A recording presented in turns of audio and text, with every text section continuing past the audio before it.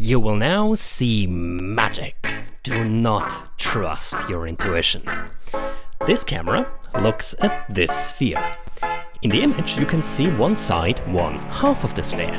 But using the dark arts of mathematics, we get a 360-degree Google Street View style live panoramic video.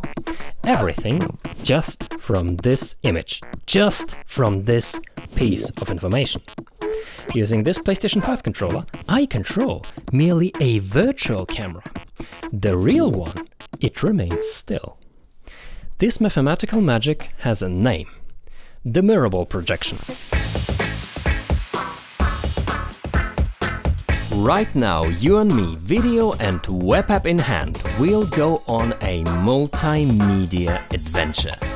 From movie-making history into paintings, the inside of a human mouth, industry machinery, places where no camera can even survive, like the inside of a running microwave, and of course, the math behind it. At the end of our journey, I'll need your help to create the largest image collection of Mirrorballs. Before we get started, this video is also available auf Deutsch, Nihongo mo, I na ruskim. You will now see This is my submission to the Summer of Math Exposition 2023. And off we go. Here is how it will work. I made a web app which you can access in parallel to this video in a separate browser tab or via your smartphone. In the web app, you can view important examples and scenes as either the original image and its projection, its environmental projection, and you can interact with it. If you need a quick summary instead of half an hour of entertainment, everything's summarized in a paper I presented at the conference ICPE 2022. Don't worry, this video isn't all dry and boring theory. Every other chapter will go into the crazy exploits that researchers have come up with over the years. But first, the basics. Standing next to the camera, as I wave my hand, you can see the reflection of me in the middle area of the sphere. As I go to the left side of the sphere, you can still see me in the reflection, but more distorted, elongated. As I go around the back, I am smeared along the whole outer edge of the sphere. And finally, crossing the back of the sphere, I emerge on the other side. Here I coded a function which projects a bunch of colorful dots from the edge of the screen onto the sphere, so you can see how the image coordinates get mapped. Just take a moment to appreciate the beauty of how the colors dance by the rules of the projection and how the distance between the points change, expressing the amount of distortion happening. This sphere reflects its surroundings, which the camera captures as an image. A projection of the sphere's environment onto the 2D plane of the image. So each point on the ball in the 2D image encodes a 3D vector. This projection goes by a bunch of different names, depending on the context and the field in question. Mainly Mirrorball projection, Mirrorball mapping and sphere mapping. It's a special case from two disciplines. One is map projection from the field of cartography, as a lot of the lessons learned from that field apply to our mirror sphere. In fact, we may convert any map projection to our Mirrorball format and look around the kind of inverted Earth. And the other one is curved mirrors, as the Mirrorball can be classified as a convex spherical mirror. These are the keywords you can pull from if you want to learn more on your own. Take note how the front 90 degrees of the reflection take up most of our image and how the back 90 degrees only get a thin slice. How the surface of the sphere maps information per angle changes by the sine of that angle divided by 4. What may go against intuition is how an image of half the sphere gives the full 360-degree environment. You can see what's behind the sphere at the edges. This includes what's 180 degrees behind the sphere, because the tangent of the camera's view rays, so to speak, touching the edge of the sphere are still technically a reflection, though this point is infinitely small and thus not resolved in a finite resolution image. Of course, you probably already noticed the elephant in the room. The sphere has a physical size blocking parts of what we can see. Our model, though, assumes that the sphere used to capture the environment is infinitely small, a point. That is, of course, impossible. And this disagreement leads to distortion. The model doesn't line up with reality. The smaller the ball, the less of this type of distortion we get. Note how we teleport into the viewpoint of the sphere, at least mathematically. No matter where the camera is, where we capture from, we capture the same information, just rotate it differently. The other thing that our model assumes is that the camera is orthographic, meaning all of its view rays are parallel, so to speak. Our eyes work via the perspective projection. Things get smaller the further away they move. With an orthographic camera, that is not the case. Useful if you are 3D modeling or doing CAD design to compare sizes independent of distance.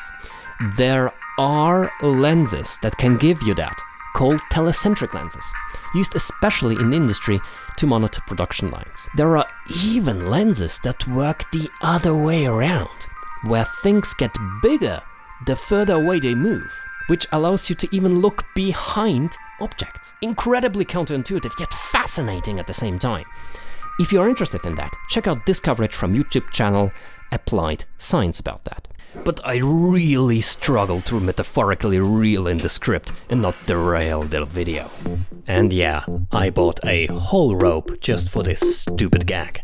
The point is, almost every single camera on Earth uses the perspective projection, not an orthographic one as presumed by the mathematical model.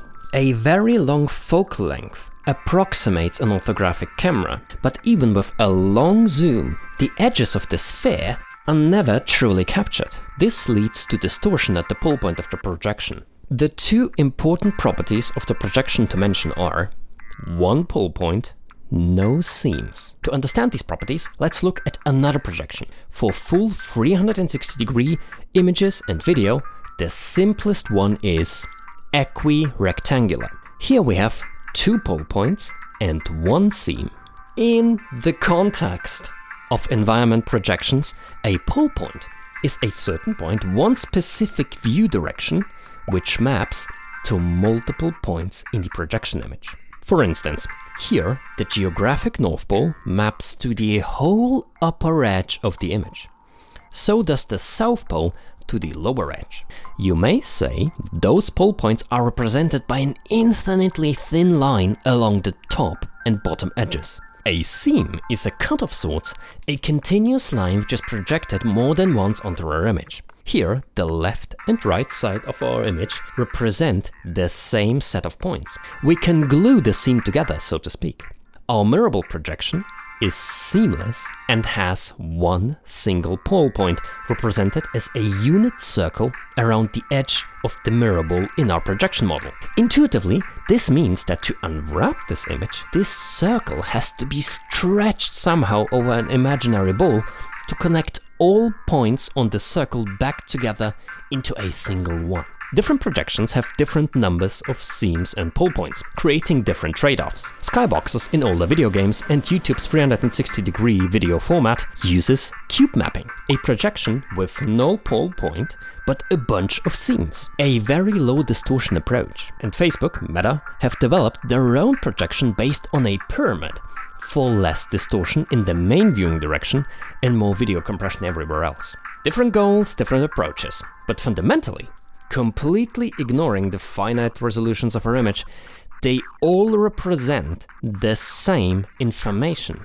just encoded differently, and they can be converted between each other. Another shortcoming of our mirrorball projection is that the image square is not used to its full potential. So why use this despite all of its shortcomings? Well, It's a 360-degree projection you can capture in the real world. No stitching of multiple photos or anything of the sort required. We already talked about how this projection does not give us information per view angle equally, a possible drawback. But what if I told you, for certain applications, this is not a bug, it's a feature. Mirrorballs and spherical mirrors more broadly are a well-understood part of maths, and their use in capturing panoramas is nothing new. However, this technique had a monumental rebirth in the field of computer graphics, and there is no other photo that is more important to this rebirth than this Christmas ornament photographed by Gene Miller in 1982. This Ektachrome photo slide was used to create the reflections on this blobby dog. If you know the normal of the surface on your 3D model, you can directly map it to a point on the mirror ball to get environmental reflections. Essentially, a normal is the vector that starts at the surface and points away from said surface at a right angle. And the beauty here is that the mirror ball directly encodes this information, because the normal vector of a unit sphere is per definition represented by its surface. Reflection mapping was born. And throughout the years it showed up in different parts of computer graphics, not always related to mirror spheres, mind you, but it was how it started. Captain Disillusion also made a video about this part of movie history and about what's real and what's computer generated in The Flight of the Navigator. Super interesting, really check it out. Remember the part about the back portion having the worst resolution? Well, that's perfect to represent what should be reflected on your 3D model. The part of the environment that is reflected the clearest is the reflection towards the camera, and the low resolution part of the mirror ball, well, that's squished along the edges of the 3D model just like the sphere. A match made in heaven. And from there, a new technique emerged in computer graphics. This technique was my first contact with this field of mathematics, and I fell in love with it. So the Mirrorball pose is a Statue of Liberty pose. Basically, you got to get down on one knee and thrust it upwards, like that. And you want to tilt your hand forward and get it forward so you're getting not very much of yourself in it. In high school, I wanted to become a filmmaker. Here is a VFX shot from a movie I did.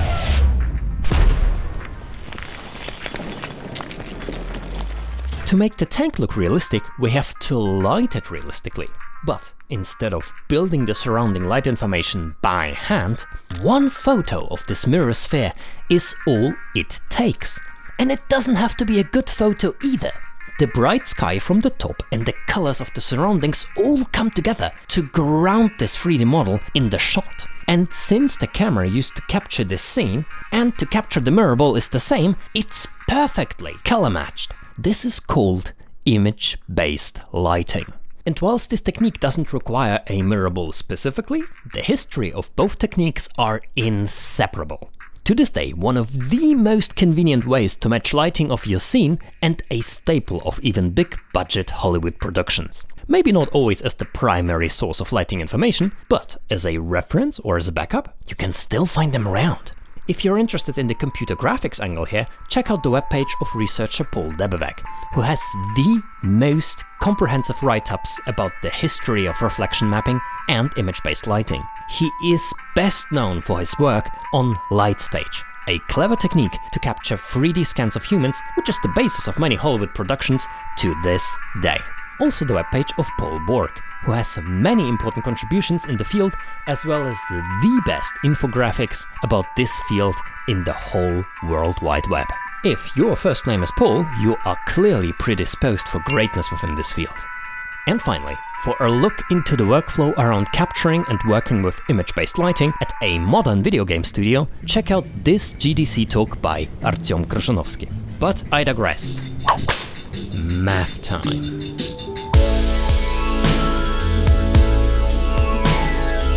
I'll show you how I derived the Mirrorball projection formula for use within my web app. There is more than one way to skin the cat. Here is mine.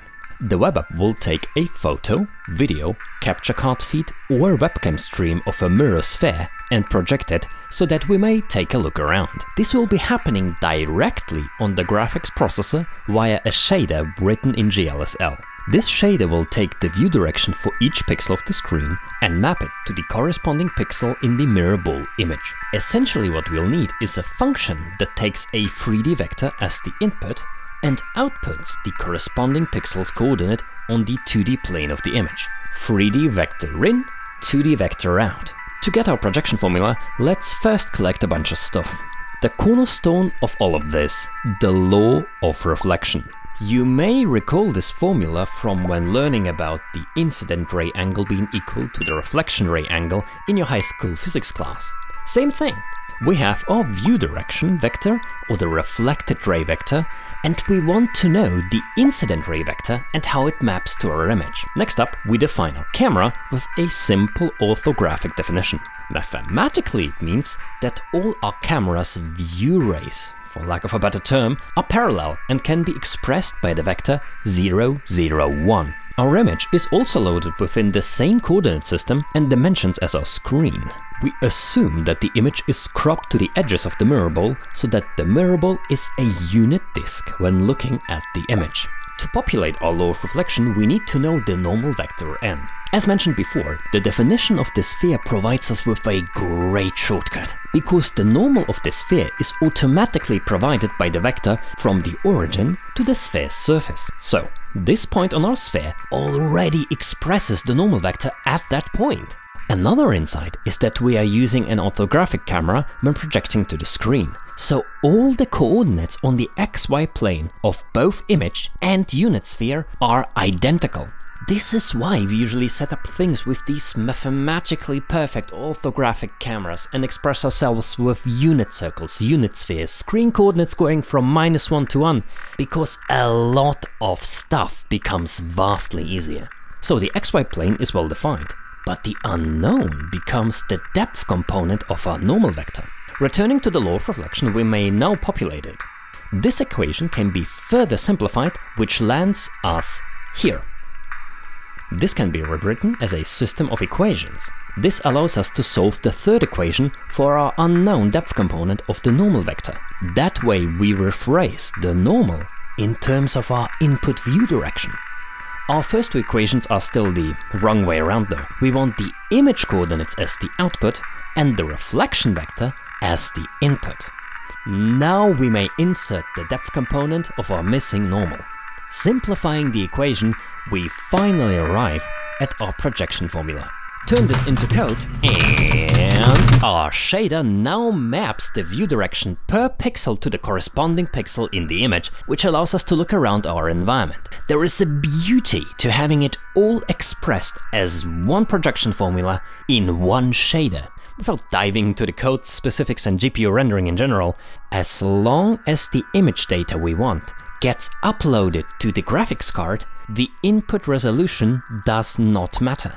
Even this old laptop with the GMA Graphics Media Accelerator 4500, an onboard graphics chip released in 2008, so slow as to receive the nickname Graphics Media Decelerator, has no issues performing this projection at 60 frames a second on a full HD screen with a 100 megapixel photo or this 4K video stream. All this involves no 3D geometry, and there is no sphere that we slap the texture on, so we don't have some of the issues simple panorama viewers have, like some weird rippling or bending due to the 3D sphere having finite resolution. If you are interested in the specific 3D rendering approach, I recommend the presentation Rendering Worlds with Two Triangles by Inigo Quires, who's the co-creator of ShaderToy by the way, and his whole blog in general for fascinating innovations around 3D rendering. Oh, that part about the pole point of the projection, exactly the opposite of the camera, looks horrible, all distorted and stuff. Addressing the distortion at the pole point was the topic of my 2019 bachelor thesis. Specifically, this distortion at the pole point happens because the camera used to capture our mirror sphere is a perspective camera. Because it doesn't see the edges of the sphere, it fails to capture the true pole point of the mirrorball projection. So we would have to change our model from an orthographic camera to a perspective one. However, instead of rederiving the projection formula with a perspective camera, I chose a different approach. Here's my logic. We don't see the true pole point because it's beyond the horizon, so to speak. So to fix our model, we have to push those vectors, scale them by some amount in the image plane. That way we can invalidate those view directions that become bigger than our unit circle and more closely match our model to what our perspective camera actually captured. Or more intuitively, we shrink the image so it matches more closely with what the perspective camera actually captured. We have to scale those vectors by some amount, specifically by the ratio of how much the sphere is reflecting our environment. A new kind of field of view named alpha. The same ratio that governs how many pixels per angle are reflected on our surface. Let's think of what alpha should represent. It must be smaller than 360 degrees, since that is our perfect case with the orthographic camera, but it also shouldn't be smaller than 180 degrees, as that would constitute a camera being pushed up infinitely close to the mirror sphere and our model stops making sense. With that scaler in place, we can now stretch this pole point and counteract the distortion. More importantly though, we have a rigid definition for this lack of information, which means we can do something about it. In my bachelor's I wrote a crude shader, actually found it first try, that filled in the missing information based on sampling the colors around the pole point. A quick sanity check is that if we use an orthographic camera again and the field of view alpha becomes 360 degrees, then this scalar becomes 1, meaning that the scalar leaves the vectors untouched and our formula returns to its original form. Our model dictates that the sphere is a unit circle in our image plane, so we have to crop the image. Find the correct field of view and voila! No more distortion at the pole point. But how do we get this field of view? Practically just play around with the slider and eyeball it until there is the least amount of distortion. As we roll closer to the camera, the blind spot grows, so the field of view of the sphere shrinks. Or, if the diameter of the sphere shrinks, the blind spot does too, so our field of view increases. That was the meat and potato parts of the video. As for the dessert, from here on out, it's memes and demo time. Please remain seated and keep your limbs inside the train at all times. Do not attempt to open the doors until the train has come to a complete halt at the station platform. So, you can teleport into anything that resembles a mirror sphere or a section of one. If you start looking around, that applies to a surprisingly large number of objects. For instance, these streetlights are silvered on the back side, making up half a sphere. And boom, 360-degree panorama. This fire hydrant, 360-degree panorama. This giant sphere I found in Tokyo. And any of those half-sphere mirrors protecting against theft. And oh boy, do I have a big collection of those. They can also be smaller segments of mirror balls coming back to convex mirrors in general, like this quarter mirror in a post office in Germany. Put a camera in the office over there, well, now you got a wide-angle camera in the room without having a wide-angle camera in the room. And a soup ladle, because of course. I know this is a spoon, I bought a soup ladle specifically for this video and I managed to lose it. I was like searching for 5 minutes in the kitchen now. Or, for an extra bit of irony, even the protective glass shell on this security camera. Got a long focal length lens, polarizing filters to reduce window reflections, and your neighbors just happen to have a Christmas tree set up in the living room, well, now you get a 360-degree live video feed from your neighbor's room from across the street. And you'll probably go to jail. Let's make things a tiny bit more absurd. Now you may actually see how well I brushed my teeth. Or didn't. This was an actual request I received from a dentist living in Dresden, Germany. I made this like into a prototype with a screen all running off a 9-volt battery with lights projecting off the sphere to light the inside of the mouth and to capture a photo at the same time. Inspired by this old plan for a planetarium made from a single mirror sphere.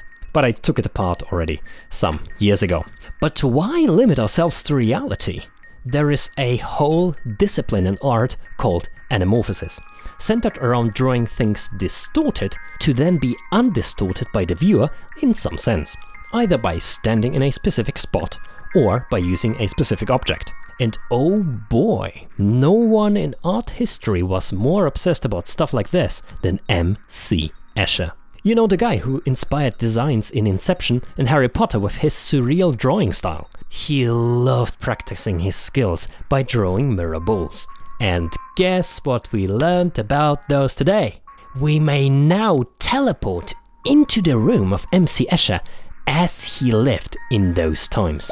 Not just pencil drawings, mind you, even woodcuts managed to deliver a proper projection. Honestly, what an artist. But up till now, these have all been, well, toy examples for the hell of it. Can we get anything useful going? I'll cut to the chase. Anywhere where a camera cannot survive or cannot be installed in an economical manner is a prime example for this kind of application. For instance, let's say you want to analyze how cheese melts inside a microwave. Well, you can't just put a camera into the microwave and turn it on. You see where this is going. Placing a mirror sphere inside the microwave is the idea here.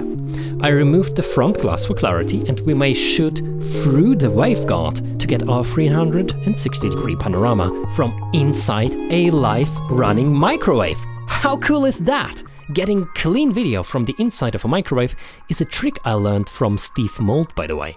Shout out to his excellent science channel. But it gets better.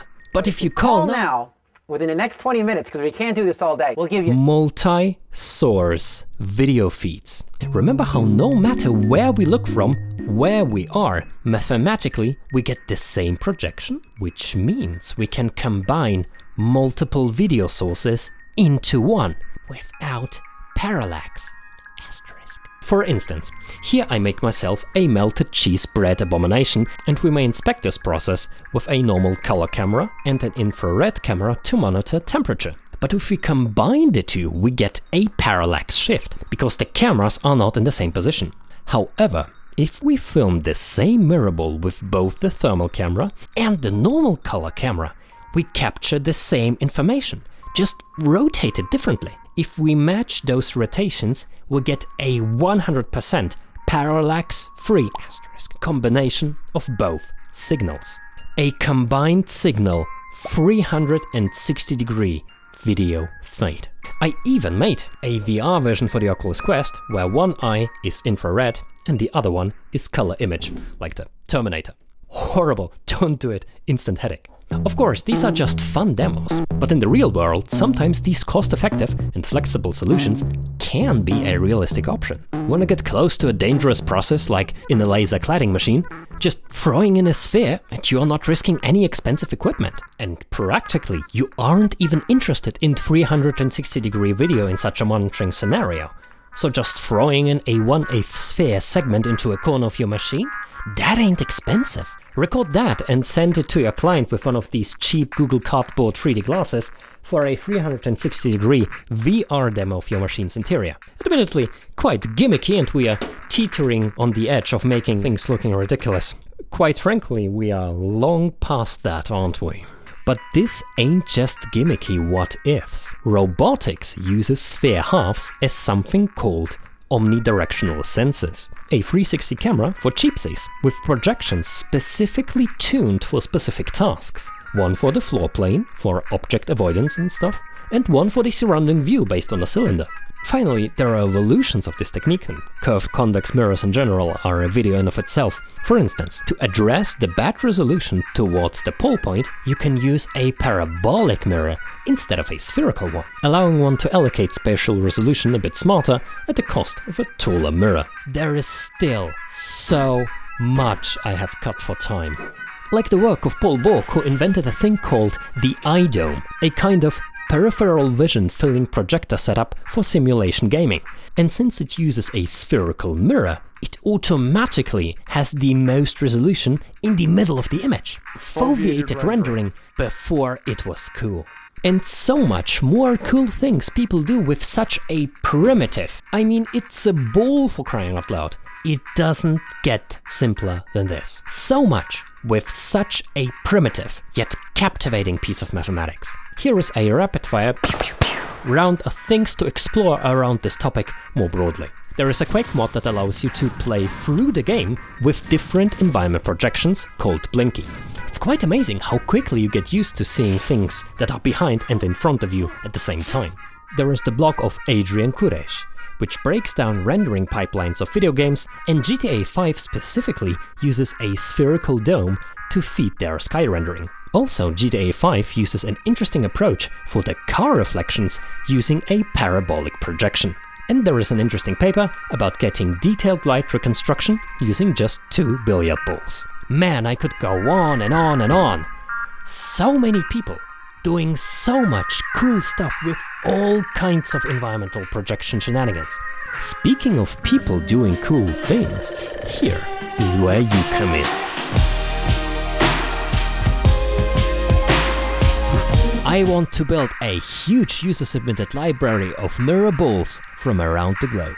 Wherever you live, wherever you are right now, keep an eye out for anything mirrorballsy or mirror curvy.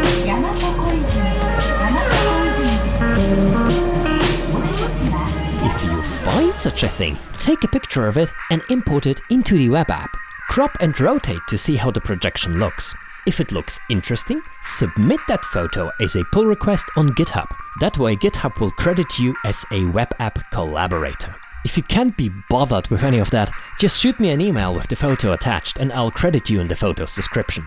We covered so much, yet so little. Kinda like Skyrim, this topic is wide as the ocean, but this video is deep as a puddle. Even so, I hope this was a good overview of the mirrorball projection and how different fields make use of it, and a great appetizer if you want to dive deeper yourself. Now get me those photos of Spider-Man. I don't want excuses! I want pictures!